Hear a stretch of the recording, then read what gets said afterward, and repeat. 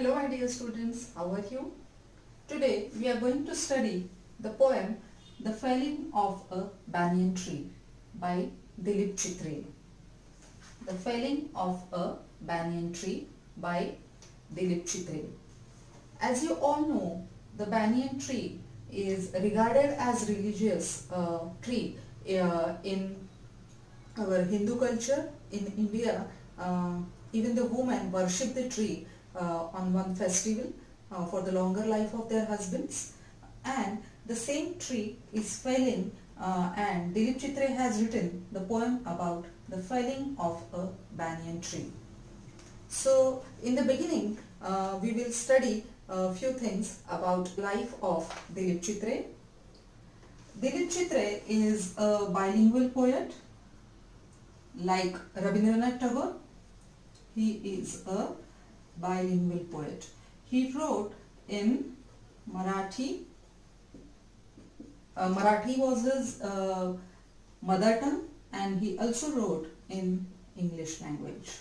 Okay, so he was born in the year 1938 and he died in the year 2009. Dilip Chitre is also a versatile person. He was teacher, painter, filmmaker and magazine columnist. He was teacher, painter, filmmaker. He has made some films also, and he was also a magazine columnist. So overall he was also a versatile personality. He has to his credit the Sahitya Academy Award. He has won Sahitya Academy Award. Chitre lived and taught in Ethiopia and USA. I told you he was painter, filmmaker, magazine columnist. He was a versatile personality, but he was a teacher basically. He taught in USA and Ethiopia.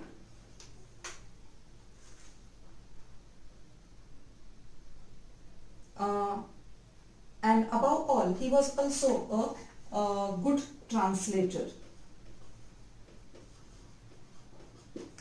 He has translated many Marathi works into English, including the collection and anthology of Marathi poetry and Sage Tuka. So these are his famous translated work, Sage Tuka and an anthology of Marathi poetry. Exile, alienation and self-disintegration and death are the major themes in Chitre's poetry. The main themes of his poetry are exile, alienation and self-disintegration.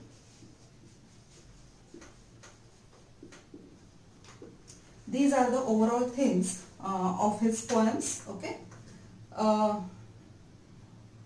His poems reflect mostly the cosmopolitan culture and urban sensibility, and he uses oblique expressions and ironic tone to explore the urban life.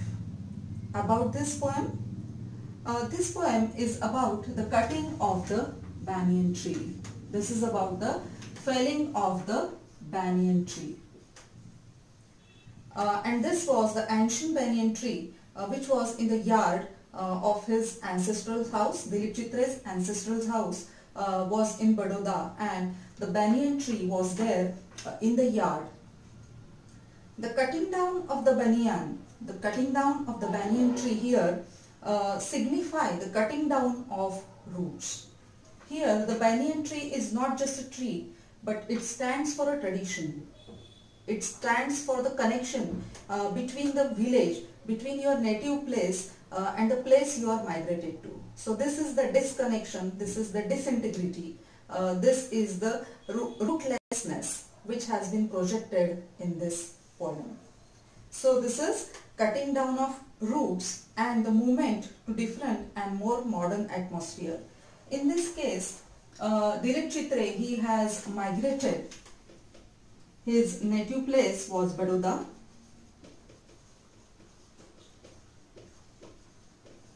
And he has migrated to Mumbai. Now we call it Mumbai.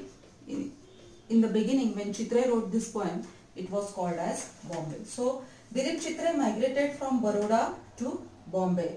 So this poem is about the disconnection, about the cutting down of the roots, about the disintegrity with your native place, and all these things, they are being projected in this poem.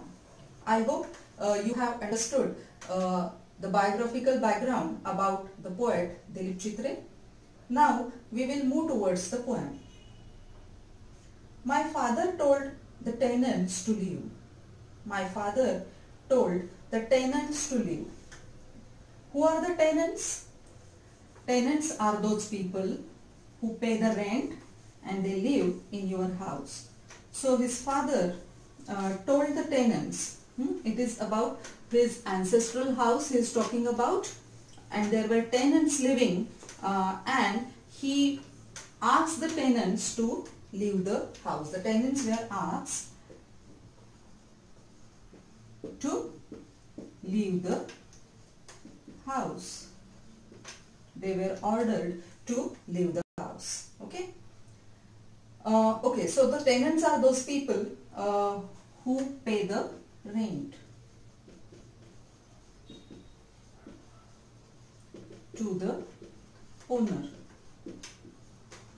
of the house. Okay. Who lived in the houses surrounding our house on the hill. His ancestral house, Dilip Chitre's ancestral house, was in Baroda. It was on the hill, and he asked the tenants, not only the tenants from his house but the tenants from all the surrounding, to leave their houses. One by one the structures were demolished because the old structures, the old houses which were there, they were being demolished under the disguise of modernization. Nowadays we call it as a renovation. The old structures were demolished. Demolish is to destroy.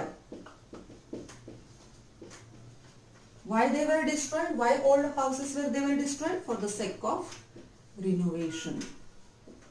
So it is, we can say, so-called modernization. New buildings, new structures, and all these things. For the sake of modernization, for the sake of new buildings. Only our own house remained. His own house remained, and the trees surrounding his own house, they remained. Trees are sacred, my grandmother used to say. See, grandmother is there. Grandmother here symbolizes the tradition. She is the head of the family, and she is ordering his father, Dilip Chitre's father, please don't cut the trees. It is not in our tradition. We don't cut the trees because trees are holy, trees are sacred, trees are pure. Okay, so we don't cut the trees. Sacred, here we can say trees are holy. They are also dear to God. We can say gods.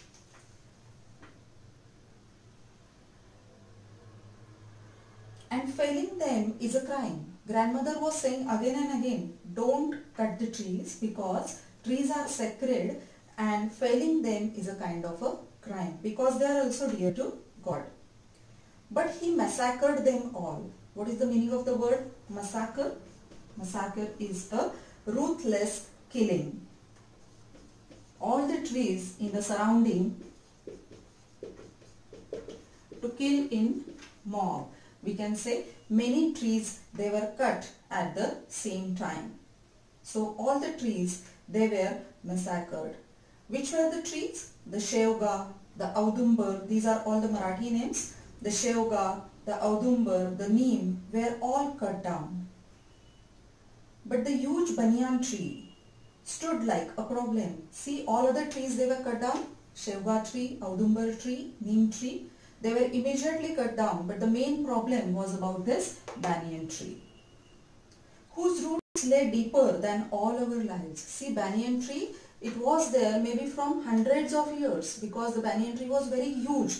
It was a very large tree. Okay. So what Dilip Chitre is saying, this was creating a huge problem. It was a problem standing in between modernization. It was not easy to cut the banyan tree because the roots were deeper. My father ordered it to be removed. His father, Dilip Chitre's father, said, fall that tree, cut that tree. The banyan tree was 3 times as tall as our house. See how old was the tree. It was 3 times heighter. The height of the tree was 3 times. 3 times height. It was 3 times heighter than the house. It was so huge tree. It was huge tree.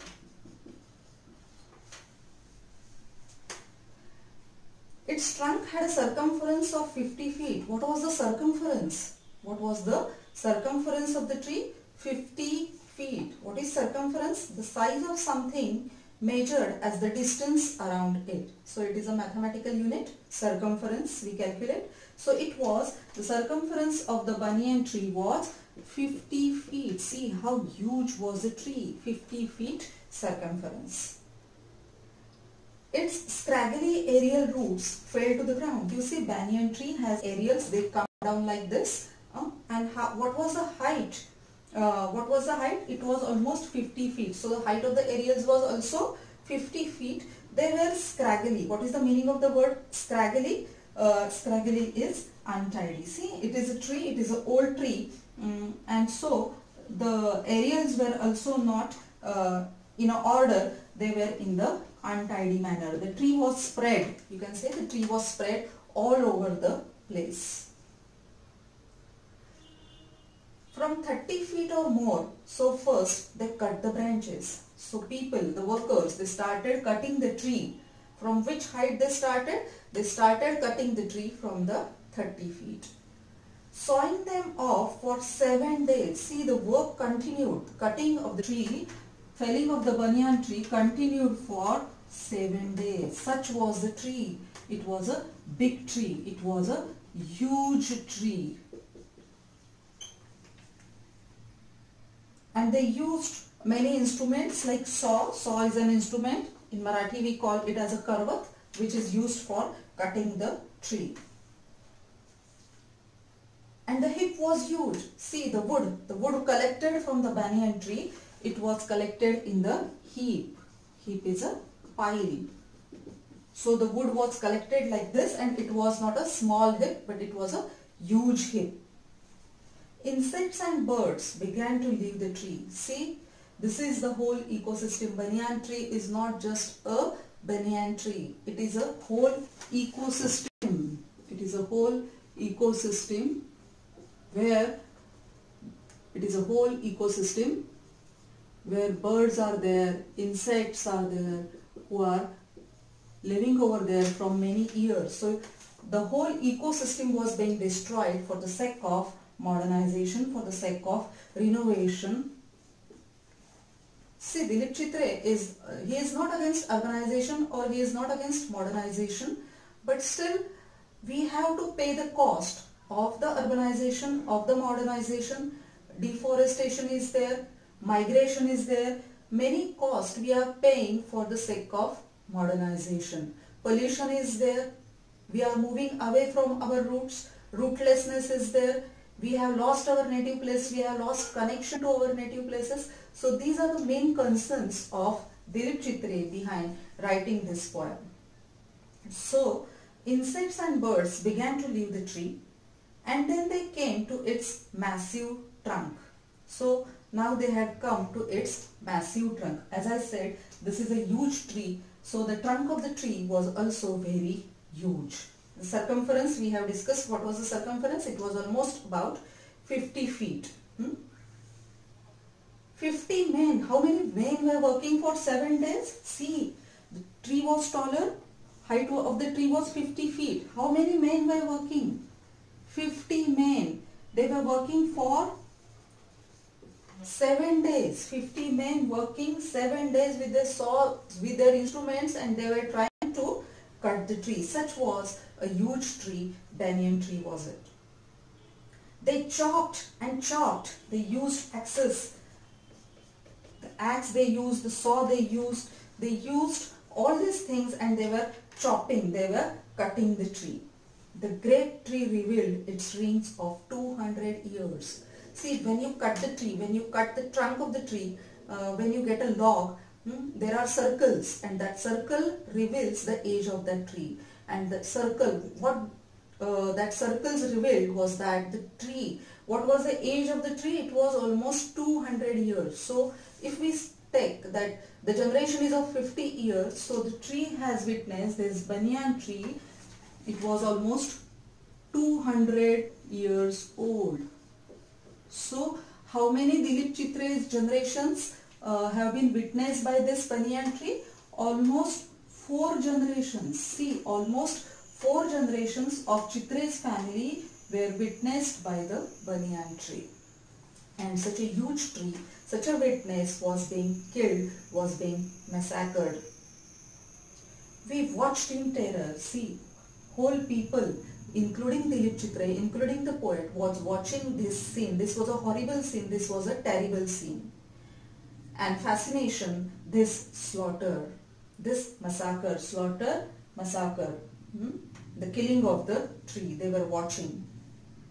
As a raw mythology revealed to us its age. Mythology is a science about myths, you can say. Mythology talks about the myths, the beliefs. So what is mythology? You can see. Mythology is a branch, mythology. It talks about myths. What are myths? Myths are the general beliefs of the society. General beliefs of the society. So society believed that the rings, when you cut the trunk of the tree, there are rings, and those trunks, they reveal the age of the tree. As raw mythology revealed is to open up. Reveal the secret, you know, revealing the secret, to open up. The secret about the tree, about the age of the tree, it was opened up, and we came to know that the age of the tree was almost 200 years. Soon afterwards, we left Baroda.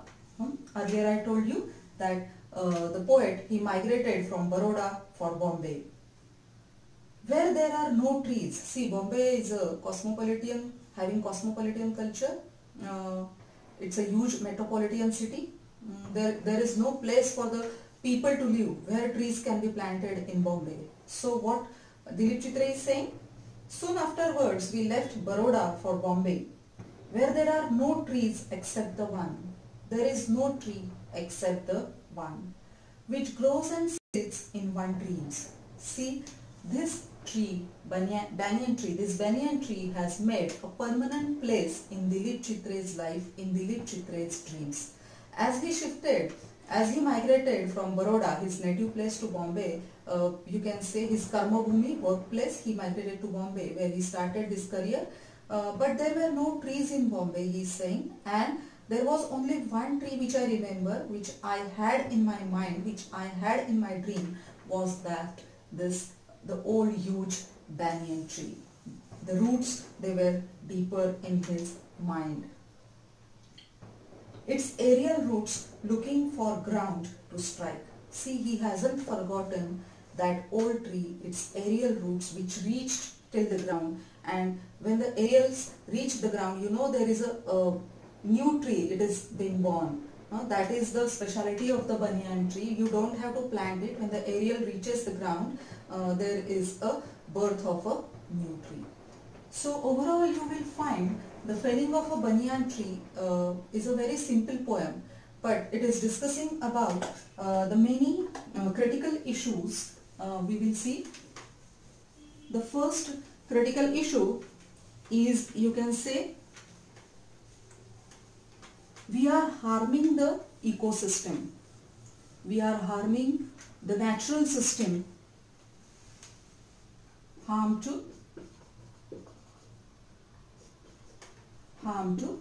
ecosystem. He is also talking about deforestation, cutting of the forest. Okay. He is also talking about the issue of migration to cities. He is also talking about the modernization and its good effects are also there, but here he is talking about its, you can say, he is talking about its bad effects. He is talking about, you can say, rootlessness.